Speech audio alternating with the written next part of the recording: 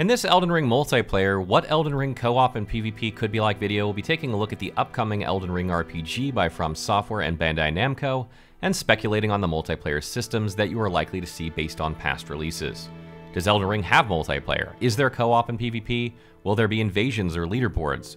We'll explore all these concepts and more.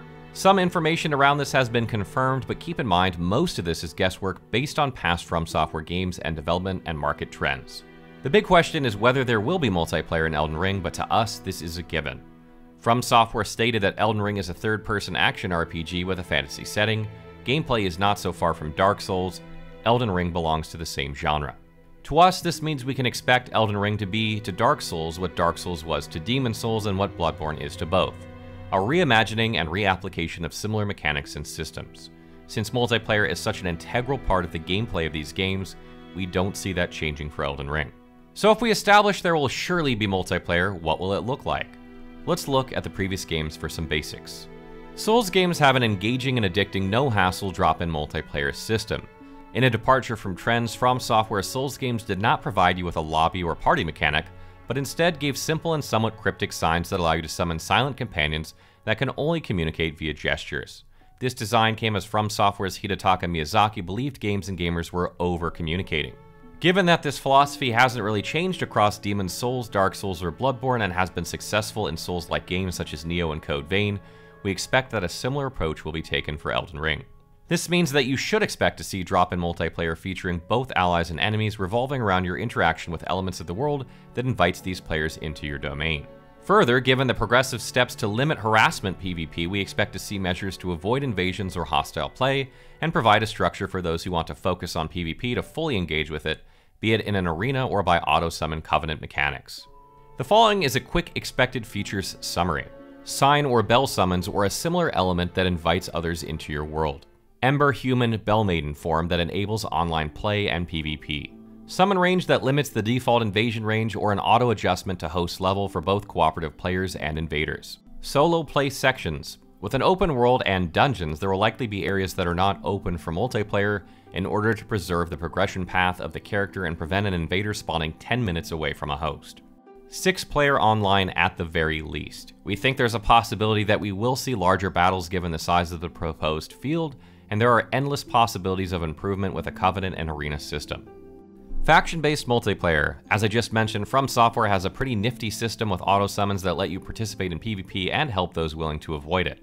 We expect this system to return and to see more defense-based PvP and cooperation-based multiplayer factions. A big issue with the Souls games was the P2P system that makes up for the backbone of the multiplayer elements. Out of all the games, Demon Souls is the only one that had dedicated servers, and these were discontinued with time due to the ongoing cost of keeping them online. Given Bandai Namco would have to pay for the servers, we think the P2P system will be making a return, but perhaps with some modern twists such as the dedicated connection servers that Dark Souls 3 had, as well as region matchmaking and, if we're lucky, ping lockouts for PvP. The multiplayer in Souls was integral to gameplay and replayability, and we expect Elden Ring will be no different. Since the previous P2P approach has been successful, we do not see a big push to try a completely new setup. Therefore, you should be expecting to feel right at home planning your lag stabs and rolling your way through as many iframes as you can amid your packet loss and ever-reliable phantom range. So if the previous system works so well and the P2P is likely to return, what could be enhanced, improved, or changed to spice things up?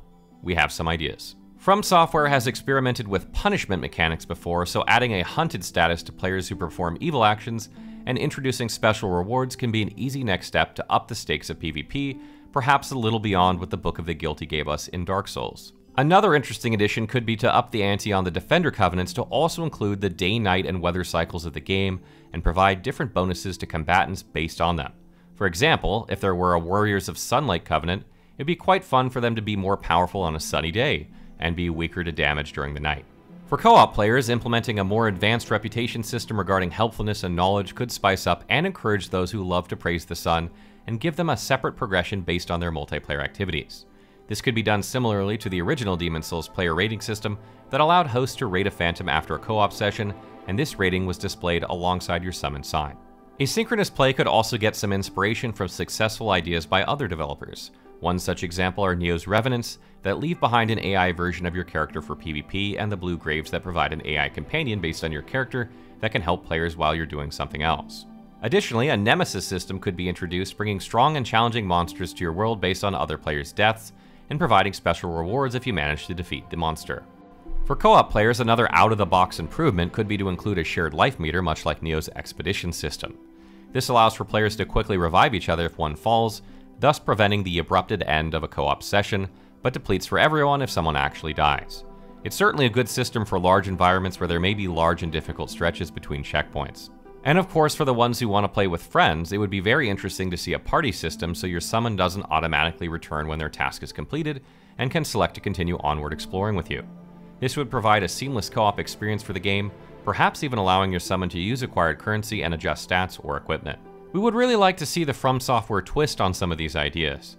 FromSoftware could take these simpler PvP and co-op concepts that work so well and expand on them to bring a multiplayer progression ladder that keeps the game going long after you have finished the last boss by introducing material farming, unique items and special skills, or rewards available by redoing bosses during co-op, changing your character tendency, defeating other players, or changing a world tendency or world event. And now we want to know what you think. What will the multiplayer of Elden Ring be like? Are you expecting something completely different from Dark Souls, or similar but renamed like Bloodborne did?